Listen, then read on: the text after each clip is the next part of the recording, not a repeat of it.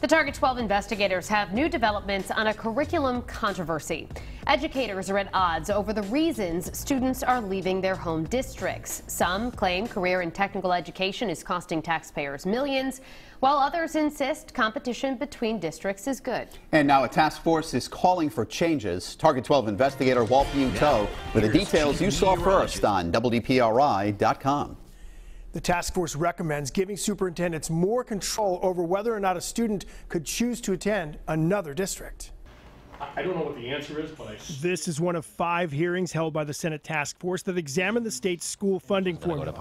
Senator Adam Satchel, a West Warwick educator, was blunt. This is something that families are exploiting. Warwick Superintendent Philip Thornton told the task force his district is losing millions from transfers, and he also questioned some of the CTE curriculum popping up around the state. It's now an engine for districts to make money, if you will.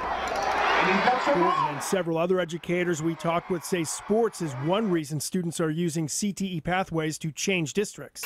And one consistent complaint is students are choosing a new district even if their home district has a similar CTE program. The task force recommendation for CTE empowers superintendents to approve whether or not a student can attend another district. That student would be allowed to appeal the superintendent's decision to the Commissioner of Education. Honagansett has built one of the most popular CTE programs for transfers.